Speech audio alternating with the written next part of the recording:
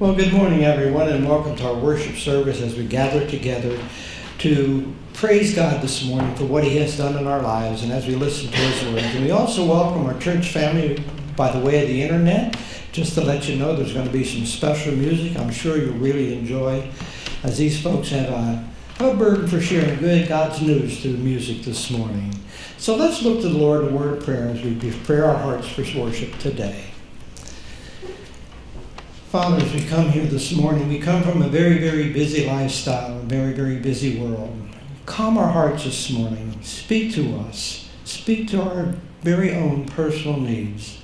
And Lord, as we lift up your name before this lost and dying world, give us the courage to speak out, as we know that your day is coming when evilness and all that will come to an end, and you shall return. So, Father, we look forward to that day. But Lord, we also pray for our loved ones that don't know you yet, that have yet to put their faith and trust in you. Father, we pray to that end. In Christ's name we would pray. Amen. Pastor Luke.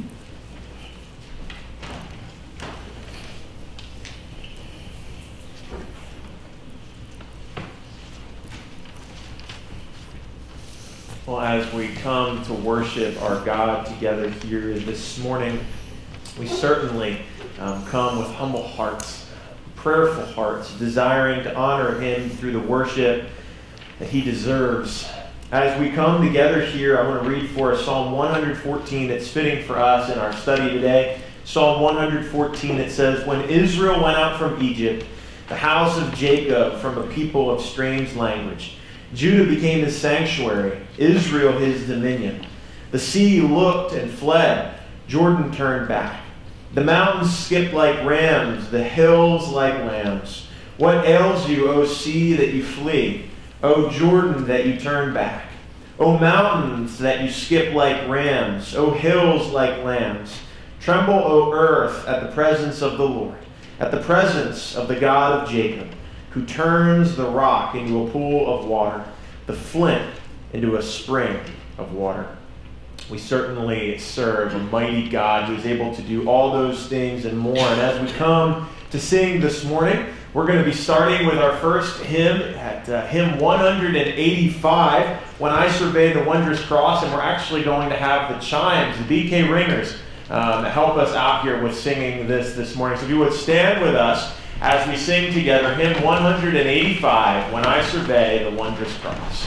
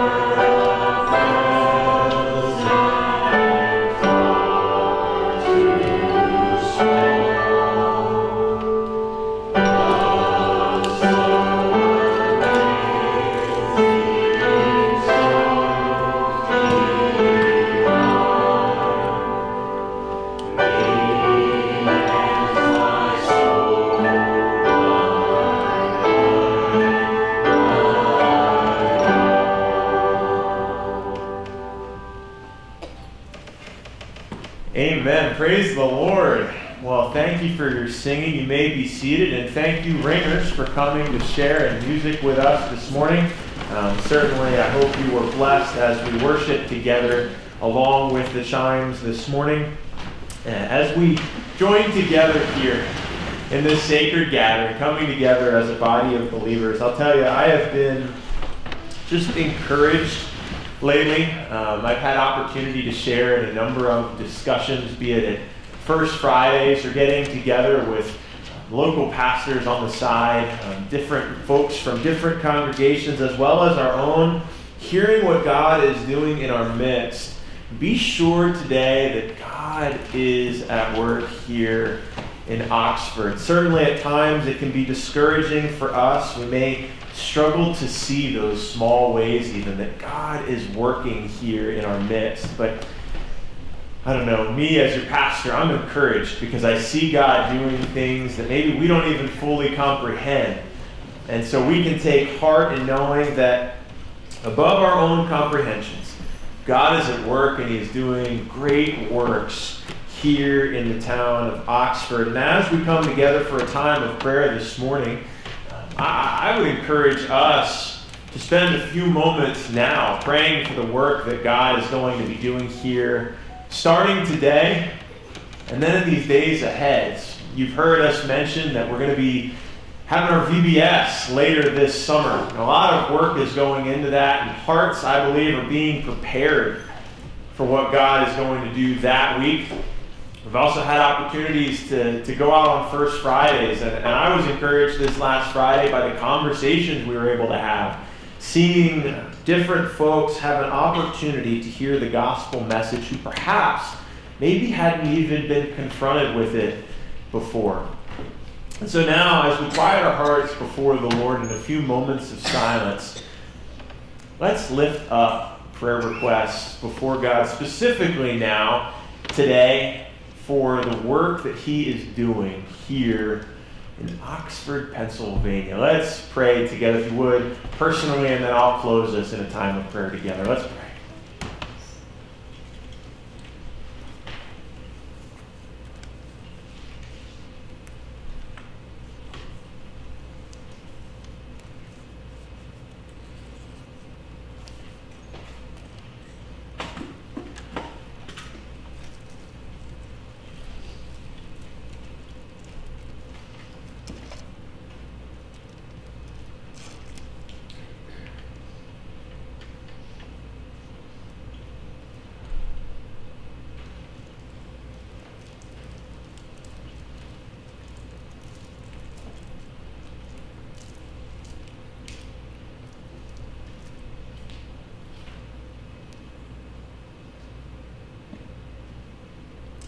Lord, as we come before you this morning, we're encouraged knowing that you are hearing our prayers, Father. We've talked time and time again about how much power you've placed in our prayers, Father, that you hear us, you work through them, and for that we praise you because we know that we're meek, we're frail, Father, we're here but for a time, but yet in your grace to us, you've chosen to use us to accomplish your will. And so we praise you for that. Lord, as we join here, we think of the many opportunities we have ahead of us to share your gospel, and even those that we've just recently had. Lord, we pray that you would be preparing hearts as we look ahead to our VBS later this month. God, so much work is going into it, but we know that if not by your hand, that all those things will fall flat. But we're doing these things because we know that you work through us. And so, Father, I pray for each of the workers who are involved in making this happen, Lord. Encourage hearts that the work that's being done is not void, but rather, God, that you are doing great things in each of the tasks that's being accomplished in preparation for that VBS week. God, we rejoice in you and in knowing again that you use us. And so, Father, I thank you for each one that has stepped up to be a part of that work for those few days of VBS. Lord, we pray that you would be preparing hearts, the hearts of each of the children that is going to come. Father, might you be at work in them even now, that they would be receptive to your word, that they would hear your word with openness, Lord, and that they would ultimately come to know Jesus Christ as their Lord and Savior. That's our desire. Father, we know that it's only by your will that that can occur. And so we lift it before you, praying that your will would be done. God, we pray for our church here in Oxford as we look towards all of the things that you're calling us to do, to just simply, ultimately, though, be faithful stewards of your word. Father, I pray that you would strengthen us by it, that you would give us a faithfulness in it, that we might not stray from standing firm on the foundation of truth you've laid before us. But God, that we would go unwaveringly, seeking to make your word known in a world that is largely opposed to it. God, may our hearts be strengthened and encouraged in knowing that there are other faithful workers in our community who desire the same. And God, may we not, as we said, waver, but instead stand firm, knowing that your word is true and that it endures forever. God, this morning as we come now singing songs of praise, desiring to glean from your truth, and ultimately then later coming to your table to share in a time of communion. Father, I pray that you'd be preparing our hearts even now. Purify us as we come before you. And may our songs and our study and our remembrance this morning be a sweet and savory offering unto you. It's in Jesus' name we pray. Amen. Well, this morning, as we continue our study in Zephaniah chapter 1, I invite you to stand. We're going to be reading 4 or 5 more verses here out of Zephaniah chapter 1, verses 14 to 18. Zephaniah chapter 1, verses 14 to 18. Read along with me here, and if you'd like, you can look in your bulletins for the Pew Bible number. Zephaniah chapter 1, verses 14 to 18. It says, "The great day of the Lord is near and hastening fast. The sound of the day of the Lord is bitter. The mighty man cries aloud there. A day of wrath is that day, a day of distress and anguish, a day of ruin and devastation, a day of darkness and gloom, a day of clouds and thick darkness. A day of trumpet blast and battle cry against the fortified cities and against the lofty battlements. I will bring distress on mankind so that they shall walk like the blind, because they have sinned against the Lord. Their blood shall be poured out like dust, and their flesh like dung. Neither their silver nor their gold shall be able to deliver them on the day of the wrath of the Lord. In the fire of his jealousy, all the earth shall be consumed. For a full and sudden end he will make of all the inhabitants of the earth." May God add his blessing to the reading of his word this morning. As we prepare to study this passage together, I invite you to sing with us in preparation for this morning's message, hymn number 193, "Jesus, Thy Blood and Righteousness."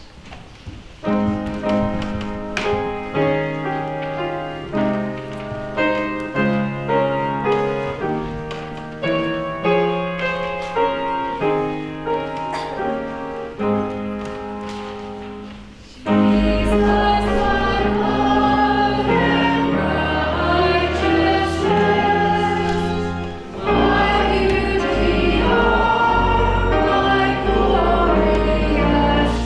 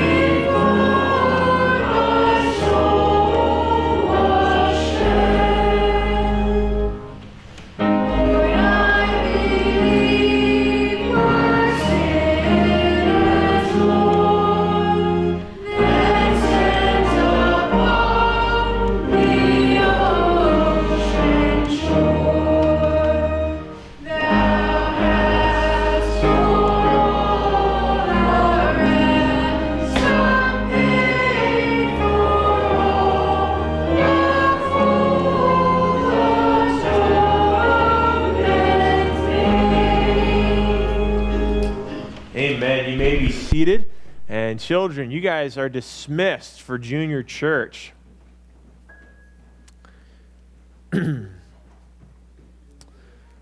As we come to the Word of God this morning, I'd invite you to just bow with me for a few moments together in prayer, coming humbly, asking God to speak to us here this morning. Let's pray. Heavenly Father, we thank you now for this time. Lord, as we prepare to hear your word, I pray that ultimately your words alone would stand, that you would take all of mine away, God, and that you would be honored by the proclamation of your truth. Father, that you would allow for it to rest deeply in our hearts, that we might cling to it and live by it as we seek to be transformed by your living word. It's in Jesus' name we pray. Amen.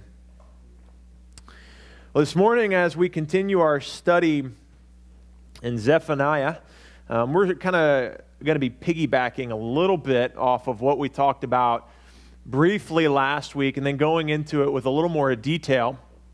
One of the things for us this morning as we reflect on the day in which we are living is that it often seems as though the wrath of God is something that is maybe watered down a little bit.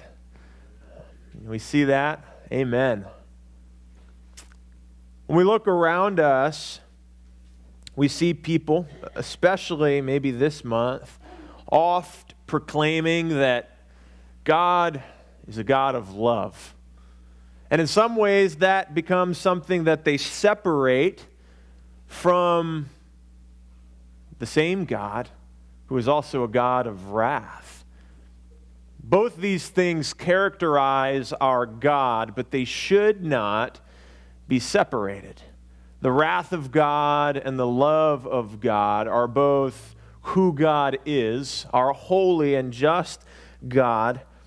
But we would make a great error in assuming that the God of, maybe you've heard before said, the God of the Old Testament is different than the God of the New Testament.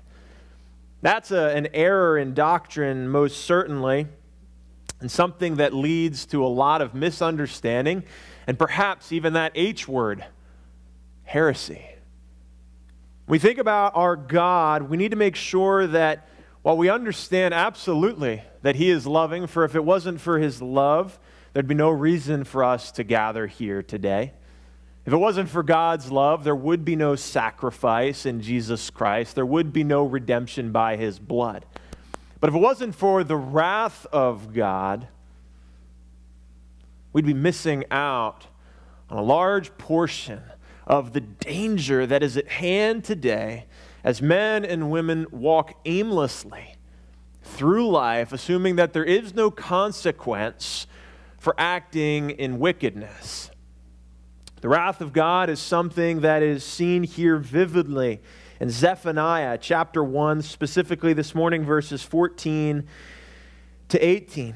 In our study in Zephaniah, it has become abundantly clear that God's judgment upon his people Judah was given decisively, without recoil. God was decisive in his judgment. And from it, we said last week that there would be no doomsday prepping. From God's judgment, no man could hide. God is not able to be hidden from. In his act of divine judgment, he has made clear here in Zephaniah that the wickedness of his people was putrid. His name was to be honored, and his name alone. And so as Judah was awaiting this judgment, you'll remember from last week, we said that as we looked in verse 7, God says, "Be silent. Be silent. Judgment is coming. Await it patiently, but know assuredly that you cannot escape what's coming." These people that Zephaniah spoke to, the people of Judah, were given surety that it was not far off. God's judgment was coming, and it was coming quickly. In fact, if there's any of you history buffs out there, we know from history that based on the estimated time of Zephaniah's writing and then what we know of Babylon's invasion, it's likely that the coming judgment that's spoken of here in our passage would have been seen in less than 20 years from the time of its proclamation. 20 years. How quickly does 20 years go by? Phew. Fast. Yeah. I've heard that. Most of the people who received this message would experience the vast turmoil that the judgment would bring.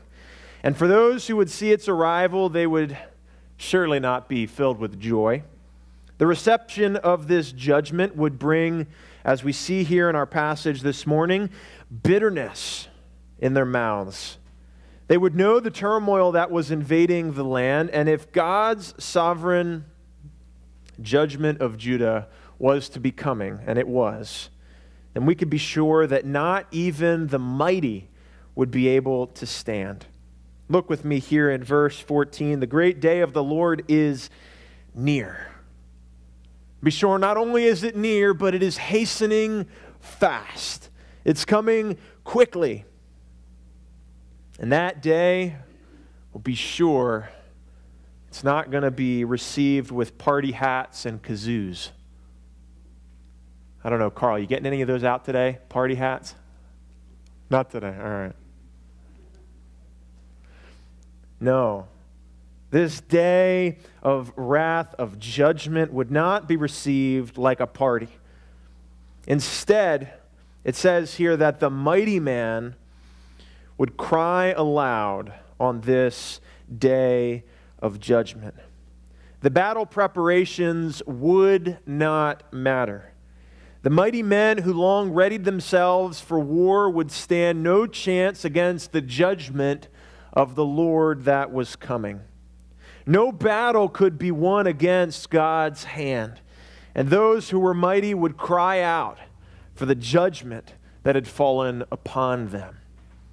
I want you to kind of think in contrast to what we've read elsewhere in Scripture of the holy wars that we see. Those holy wars being those that God worked through the nation of Israel. Many times we're encountered with passages of Scripture, accounts, where we see God saying, the battle is mine. I'll fight for you. I'll go before you. And it won't be by your hand that you'll win this battle. It'll be by mine. You can probably think of many stories throughout the Old Testament where we see that. Maybe there's some that come to mind. I think of Gideon, where God kept whittling down the number till it would be sure that it wasn't man who was winning this battle, it was God. Or maybe Joshua on the walls of Jericho, where the people were told to march. God won that battle. It wasn't by man's hand that those battles were won. Israel was being held, taken care of by the God who went before them and fought for them. Yet here in our passage this morning, something changes. God was no longer, for at least a time, going to be using his nation to bring about judgment on those surrounding nations. Judah had found herself in a place where now God was using Babylon as the instrument of judgment for his holy war. This is terrifying. Think about Judah this morning. All these years, certainly they had heard the accounts of God working through his people, and now it switches. The great day of the Lord, this day of judgment, was near, and not even the mightiest of mighty of the nation of Judah would be able to stand. No, they would be crying out, broken down, certainly shedding tears for the judgment that had now come upon them. The nation of Judah could be sure the tide had turned, and they only had themselves to blame. They had acted in wickedness. God was long-suffering, time and time again. If you think about the nation of Israel, perhaps the most common thing that you think about is, man, they just could not get their acts together. But yet God still fought for them. And now, those who God used as an instrument to bring about his purposes, this nation that he had protected and long cared for, would find themselves under the knives as well. God's judgment was now falling upon them, and the nation that he would use to bring about this holy war would not be his people, but would rather be a foreign nation that would bring judgment upon those who, Michael in here, represented God poorly. We talked about that in Sunday school this morning. God takes great offense when his people misrepresent him. He doesn't take it lightly.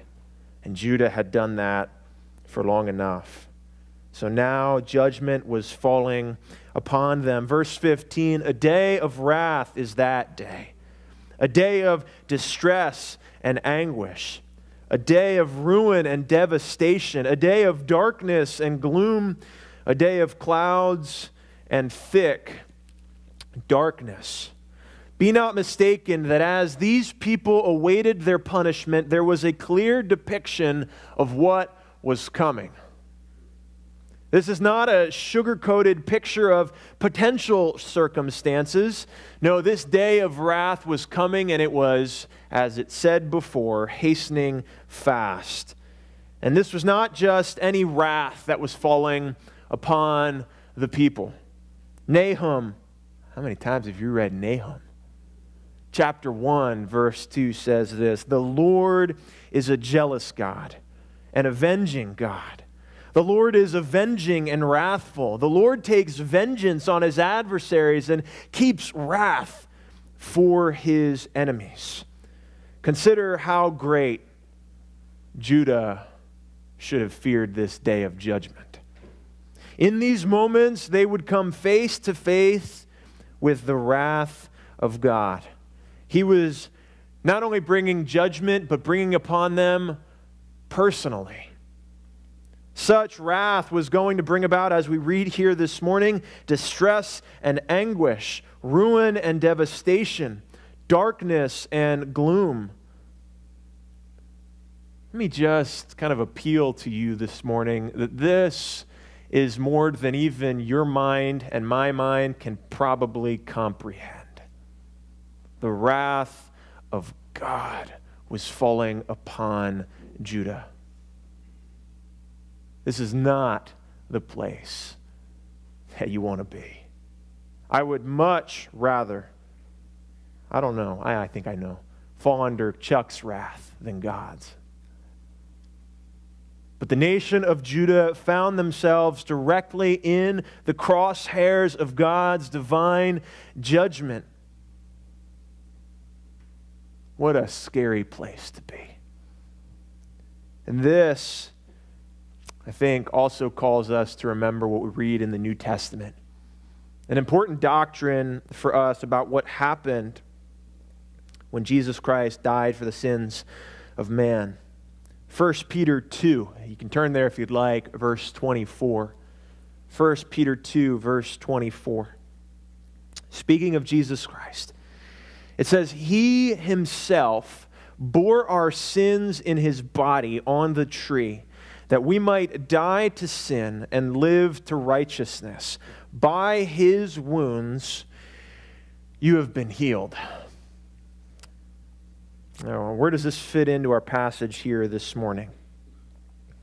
Understand this morning that as Judah awaited the wrath of God, this is the same wrath that you and I deserve because of the states of our fallen hearts. The New Testament, specifically here, 1 Peter chapter 2, verse 24, tells us that God sent his Son, Jesus Christ, to bear that wrath for us. Jesus Christ, when he went to that cross, took the wrath of God upon himself. These things that we are reading in Zephaniah chapter 1, God's hand pouring out against his people in judgment, is the same thing that you and I deserve, yet Christ, because of what we said, remember, wrath and love go together, because of his love for you and I, bore that wrath on the cross. He took the full brunt of God's wrath and bore it so that we might have life, paying the ultimate price without question for you and I. There's a cool theological term you can use for that. It's called penal substitutionary atonement. Look that up when you get home.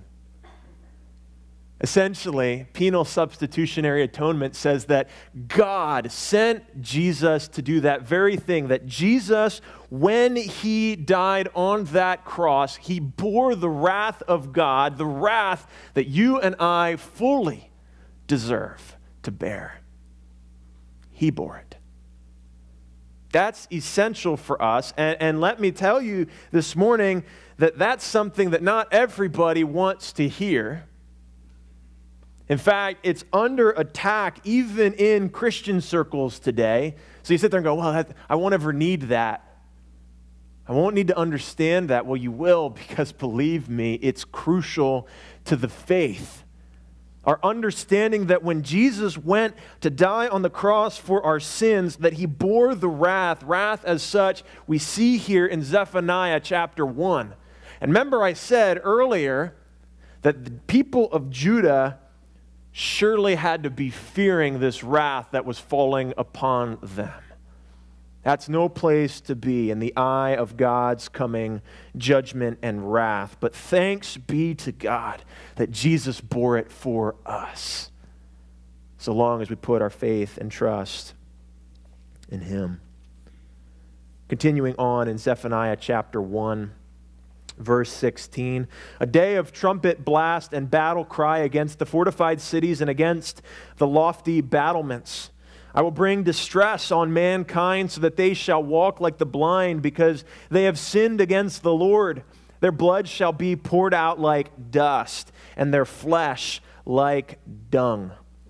All would be vulnerable to the destruction that God was bringing upon his people, Judah. No fortified city could stand against the awesome wrath of God. There would be no hiding. No tower could be built that would be strong enough for man to stand against that which was falling upon them by the hand of God. These people, Judah, had sinned wickedly, but be sure, so have we. That God in his infinite mercy to us has provided a way that we would not have to bear his wrath. Satan has been hard at work looking to tear down man's picture of God's wrath. He's caused many to look at it in a muted way. In their minds, they build up fortifications that they believe can defend against the sovereign Creator. Man's perceived intellect is viewed as a means for which triumph can be had over the God of the universe. Men even now are building up supposed fortified cities in their minds, believing that knowledge of science and things like it can defend against these crazy Christians. But we can be sure this morning that no lofty battlement will stand against the wrath of God. When we share God's message of good news of hope, of penal substitutionary atonement, that Jesus bore the wrath that we deserve, be sure that many who we speak to are building up lofty battlements. But God here is clear that against his wrath, no lofty battlement will stand. No tower can stand against the coming judgment. In God's judgment, he is able to bring, as we see here in verse 17, distress upon men. We have here a depiction of men walking aimlessly as if they are unable to see. Judah had done wickedly in the eyes of the Lord, and now God's judgment would come against them in a way that would confuse those fortified minds. Verse 17 speaks of blood being poured out in such abundance that it's like the dust of the ground.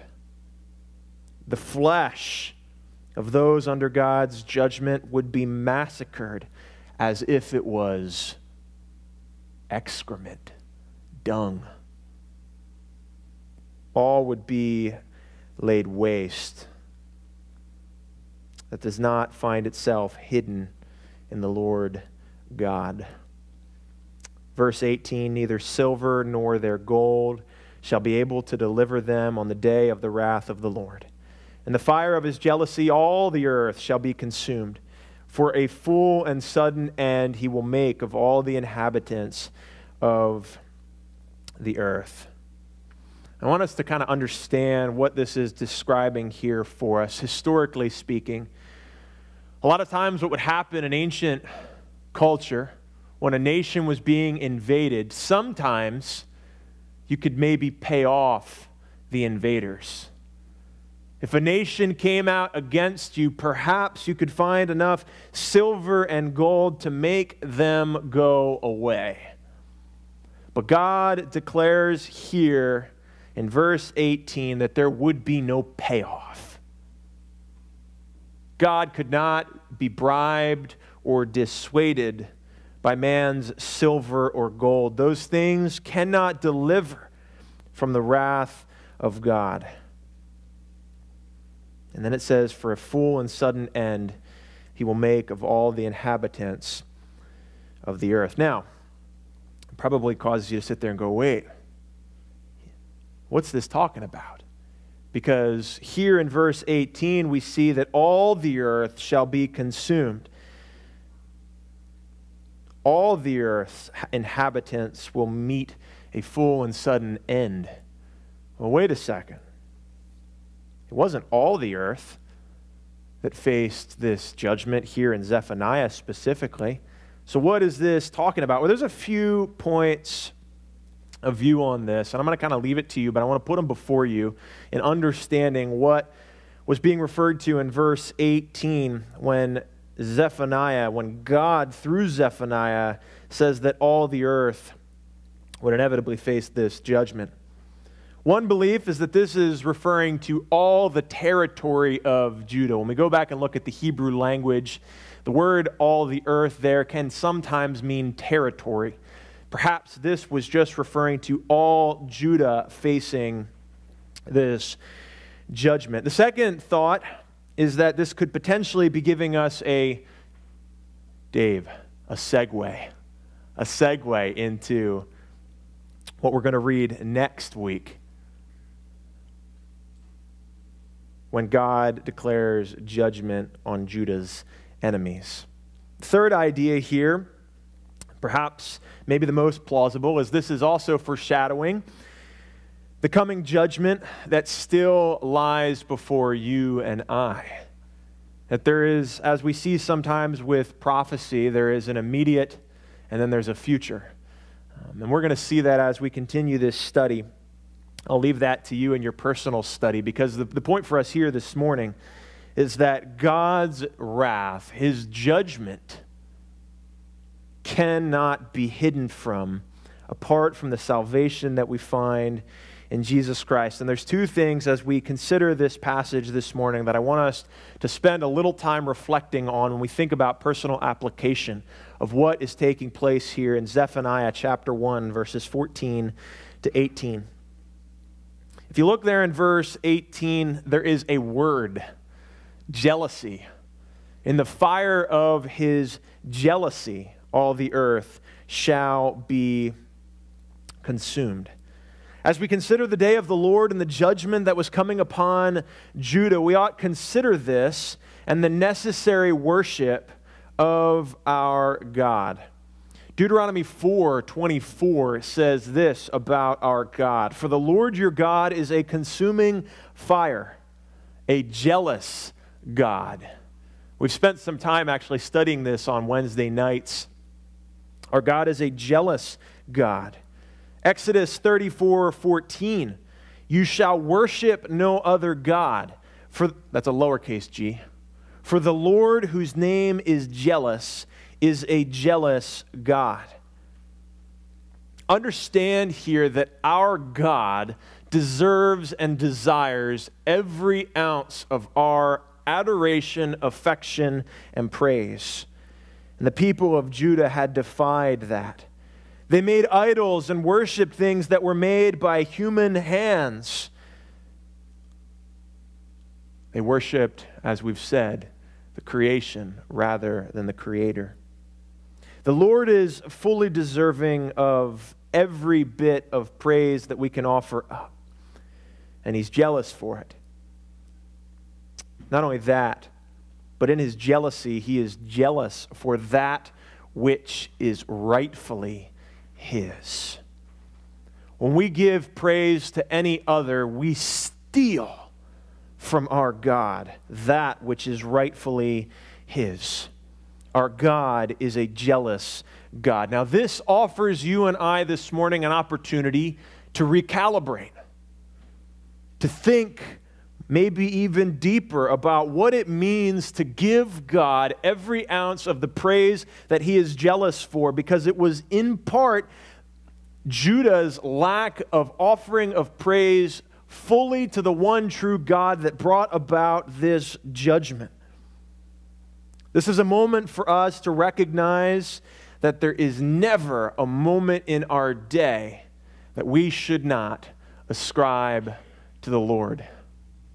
Not 1 second that does not belong to Him. You say, well, wait a second. What about when I want to go do fun things? No, God is deserving of everything. God doesn't want us to not have fun, but we are called in Scripture to do all things for the glory of God. Our days should be fully fixed around the worship of our Lord. Our homes, our families' days should have routines surrounding rightful worship, that we would make it a specific, focused effort to ascribe to God the praise that is due His name. Why? Because He deserves it and He is jealous for it. Now be sure this morning, this is something that I struggle with too. But I'll tell you, this has kind of been something Ashley and I in our own home we've been trying to work on. How can we ascribe God the praise due His name in every single moment of our day? Be sure that it is possible. And that doesn't mean that you should get out your Bible when you're driving and look. Don't do that. All right. I think you could probably get pulled over for that. Does that count as a handheld? Certainly in Delaware and Maryland, right? I'm learning our area. God deserves every aspect of our day. Every ounce of our moments, every minute that we breathe is His, not ours. He's given it to us as a gift, so we ought to use it to sing praise to Him. And there are ways to do that. I'll tell you right now, one of the ways we are trying to do that, clunky in our home. It's been clunky. We're working at it. We've been trying to make time for family worship as much as possible. I fail often. We tried it this week, and I think we got 2 in. We'll try for 3 next week. We fail. We fail so many times. But every aspect of our day, every bit of our homes should be centered around giving our jealous God the glory that is due Him.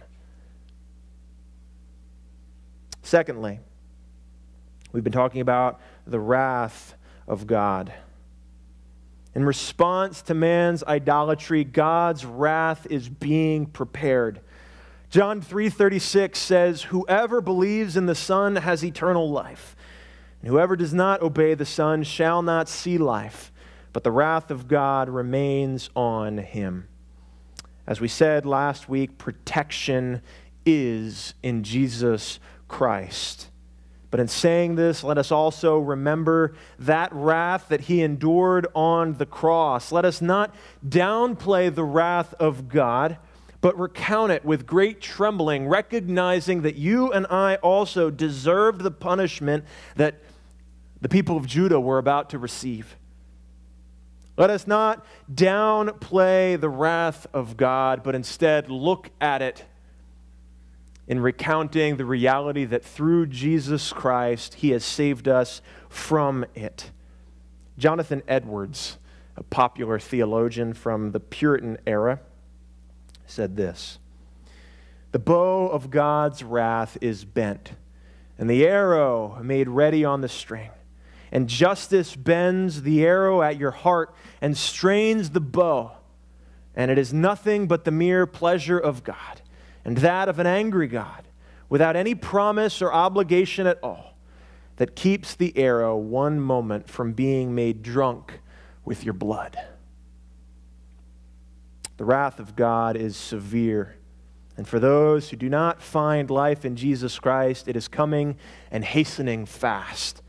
We would do well to recognize the wrath of God is being suspended here and now, but that one day it will come crashing down against all those who practice unrighteousness, who are not found in Jesus Christ. The wrath of God should cause us to fall on our faces, pleading for him to spare us. And in this, we can also have confidence that his wrath has been spared only because of Jesus Christ, not because of anything we can do, but because of the work that Jesus Christ did in bearing the wrath of God on the cross. As we consider the punishment that Judah endured, I want us to understand that what this judgment was should have been the same for us. The people of Judah here deserved every bit of what they received, and more so. We deserve it too. You and I deserve to receive a wrathful judgment for the wickedness that is in our hearts and the sins that we have committed. But this points us to the glorious work of our Savior Jesus Christ. He endured what Judah went through and more. He endured the wrath of God and was put to death so that you and I might have life and have it everlasting. And today, as we think about the wrath of God, God's judgment against a wicked people, and the salvation that comes through Jesus Christ, we do it on a special Sunday. Certainly every Sunday is special, but today we come to the table to remember that sacrifice that Jesus paid. He gave himself so that in him we might have life and have it abundantly, and this is no small thing. Judah herself endured immense consequence, so much so that Scripture tells us that her blood was going to be poured out like dust. The wickedness of Judah has brought divine wrath to their doorstep, and so should have been true of us. When we consider this prophecy found in Zephaniah 1, let it draw us near to God, yes, maybe in a little bit of fear and trembling, but also in thankfulness that because of Christ's work, we do not have to endure what Judah endured. Their wickedness brought that divine wrath. But in fear and trembling, we also recognize that salvation comes through Christ alone, that we no have to longer bear the brunt of this punishment. Praise God that we don't have to endure that. Praise God that he gave of himself so that we might be redeemed and draw unto himself every bit of glory that's due his name. When we consider God's jealousy and God's wrath, let us understand that we can do it also with an understanding of God's love involved in that. God is jealous for every bit of praise we can bring him, and he deserves it. And for those who make idols, who do wickedness, that wrath of God is coming. But ultimately, because of his love, he has provided a way of escape that is sure and true and unfading. That in Jesus Christ, our Lord and Savior. So when we recount the wrath of God here in Zephaniah chapter 1, let us not do it without remembering that you and I have been given a hiding place in our Savior, Jesus Christ, that we don't have to endure these kinds of torments forever, certainly, maybe temporarily, but not forever, because our hope is secure in our Savior, Jesus Christ, because of what he did in dying on the cross for our sins and then rising again from the grave, victorious over sin and death. Let's pray.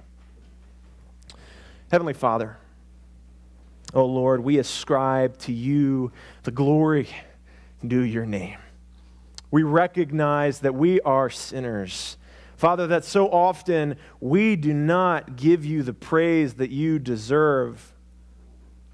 For that we ask that you would forgive us. But God, in that we also remember that our salvation is immovable and unshakable in Jesus Christ our Lord. Thank you for that gift of grace that you've given us through our Savior. It's in Jesus' name that we pray. Amen.